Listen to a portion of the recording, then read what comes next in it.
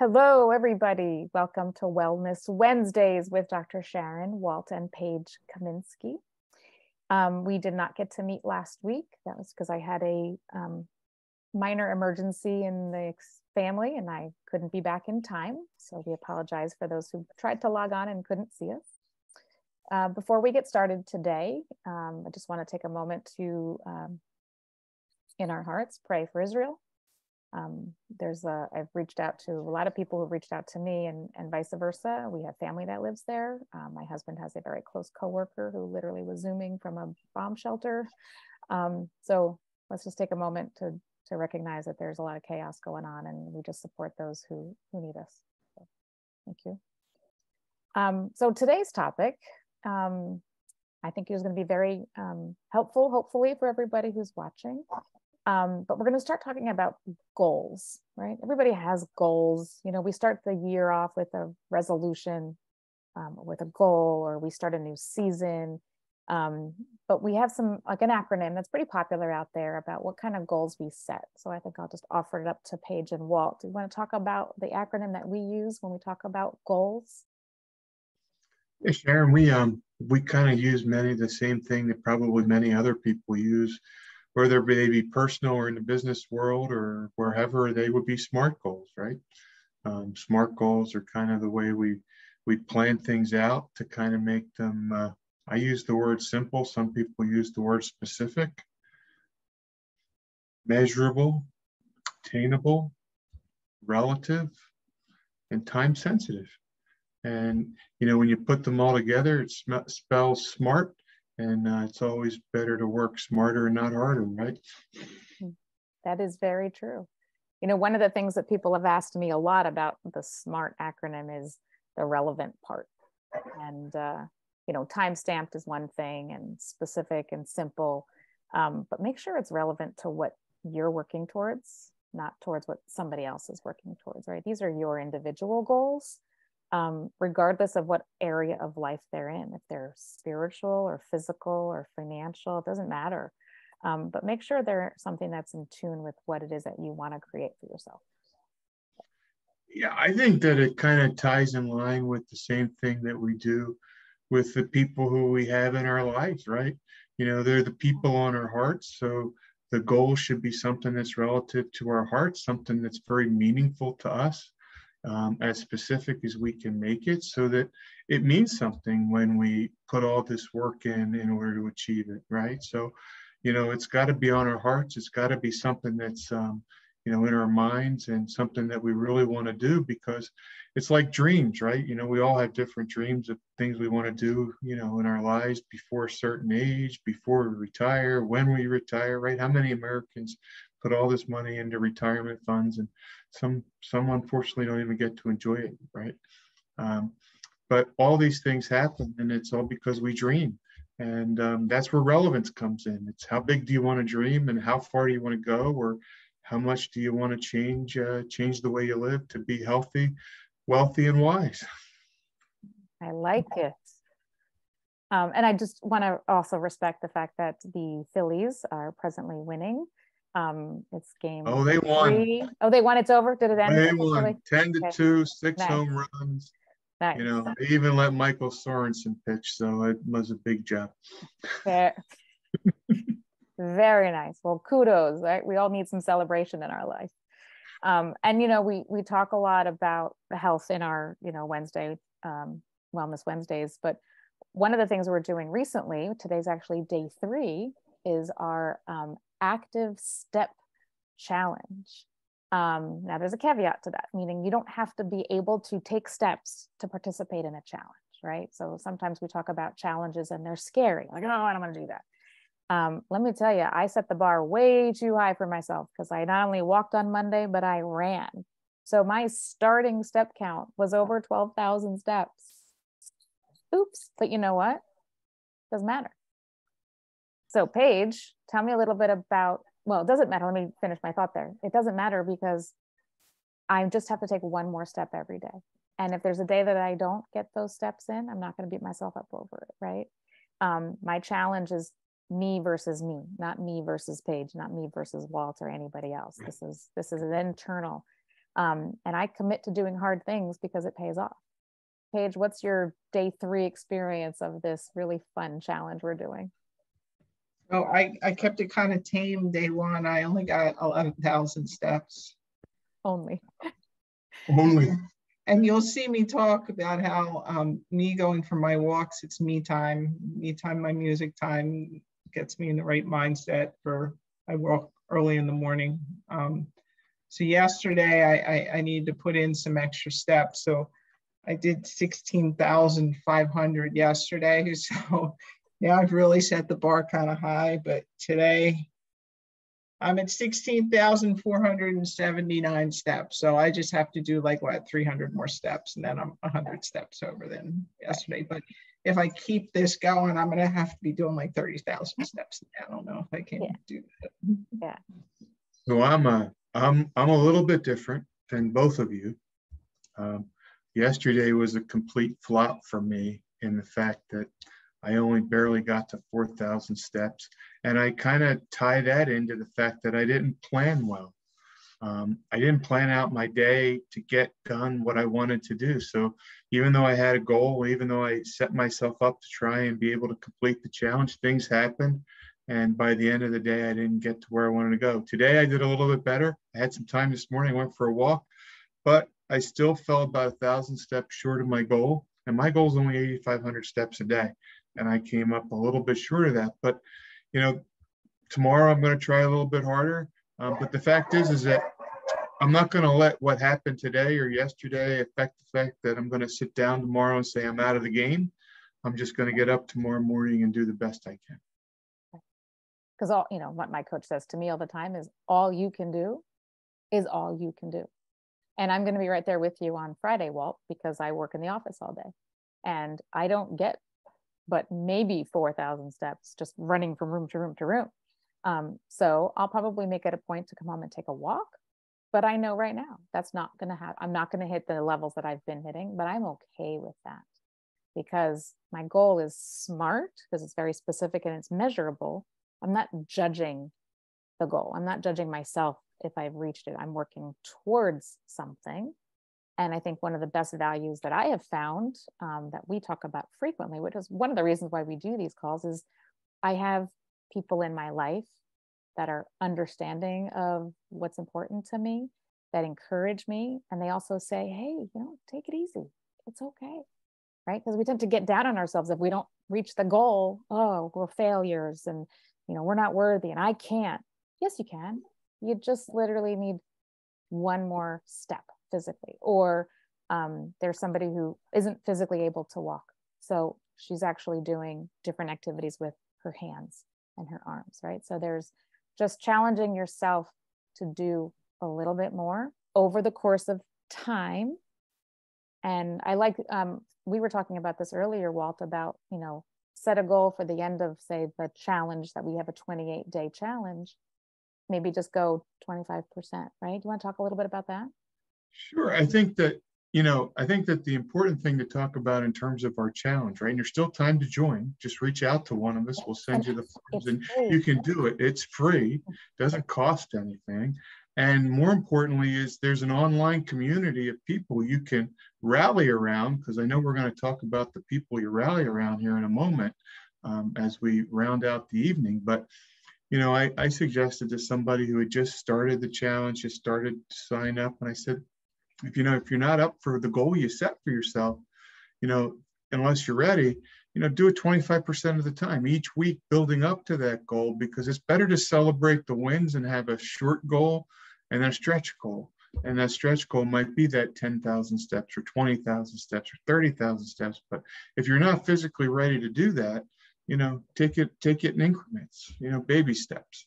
And then at the end of the day, you know, you get to your goal and you celebrate the wins as you go. So it's a refreshing thing every time you hit a new goal within a goal. I love that. And in terms of this challenge, as you mentioned, Walt, you know, it is a free challenge. There's no commitment. You basically are part of a supportive environment if you want to be, but you can just literally use one piece of paper to track your steps, and we will check in on you and we will give you resources that we have to help you improve whatever that challenge that you're going to do. So it's really fun. So if you're watching this and you don't know anything about this, just reach out to one of us, because we love doing these. It holds us accountable, and it might just help you create, a new, healthier way towards the end of the year. Because, if we create this habit of being in action or in motion, and 66 days is the average time for a habit. Think about when it's cold and raining and dark out, you'll still be able to move because you'll be in the habit of motion. I just want to throw that out there as well.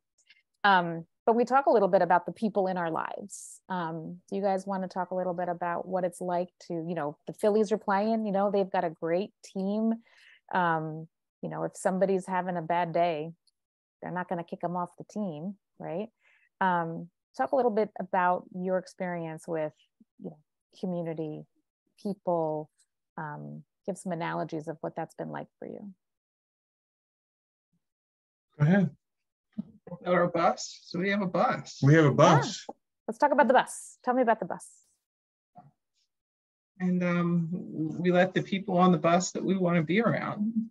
And those are the people that hold us up. They hold us accountable. They encourage us. We have some people that sit in the back of the bus, those rowdy ones that, are the bad kids. We've got some of them on our bus, but, for the most part, we've got a good group of people on our bus. And if you get a seat on our bus, it's a pretty good place to be.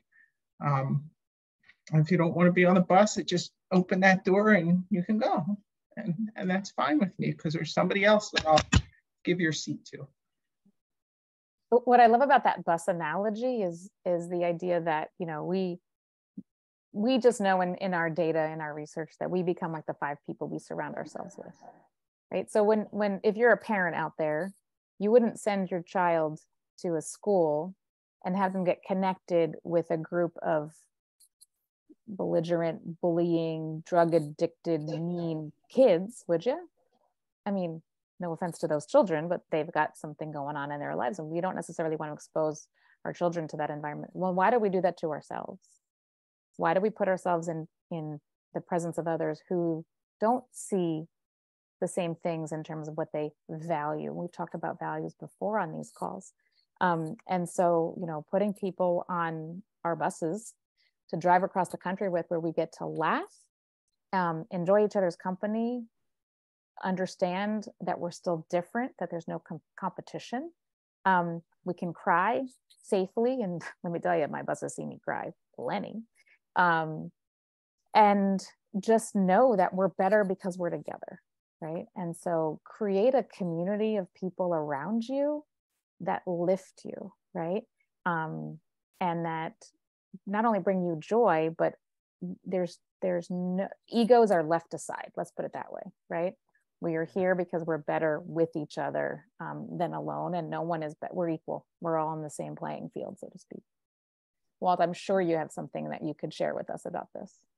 I would just add that it's okay. Sometimes you're driving the bus and sometimes you're a passenger on another bus.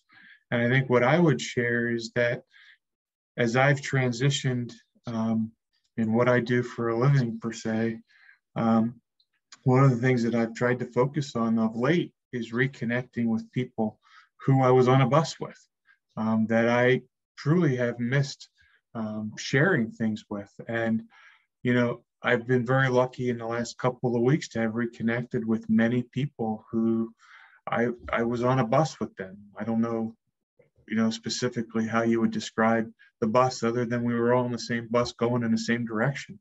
And I think over time, sometimes we get pulled in so many different directions in our day-to-day that we sometimes lose track of people who played a significant role in our bus at one point in time. And I think it's always good to try and think back and reconnect with people and understand that it's those relationships that are important, because they hold you accountable. They are tied to your past, which is sometimes very pleasant.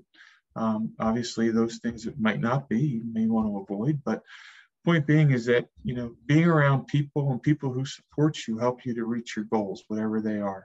and you get to share your goals, right? And I think we've talked in the past too, how many times have we talked about whenever you proclaim whatever your goal is to someone who you know or someone who's on your bus, and likewise they respond in the same way with their goals, you're more likely to be successful because you've proclaimed them publicly to somebody and to people who matter to you. So that's another advantage of finding the right people to either jump on the bus with or drive the bus for, whichever case it may be. I love that. I love that.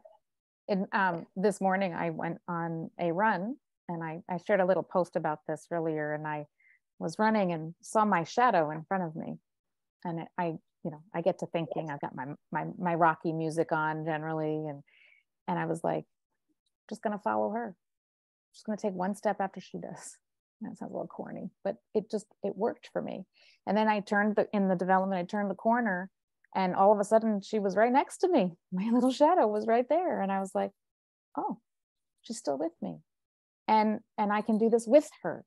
I'm not chasing anybody. I'm allowing somebody to take the lead, and I'm allowing somebody to come with me. And, I got my 3.1 miles in without stopping. Wow. And thank you. But I also didn't obviously look behind me whenever my shadow was behind me, because that wouldn't be helpful. So in my experience, like looking in the past doesn't serve me. It just brought me to where I am today. And so I liked the visual of being able to have people in your life.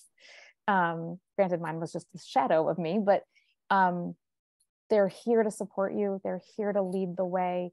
And we take turns. And sometimes there's a bus stop, and sometimes we get off the bus and the bus continues.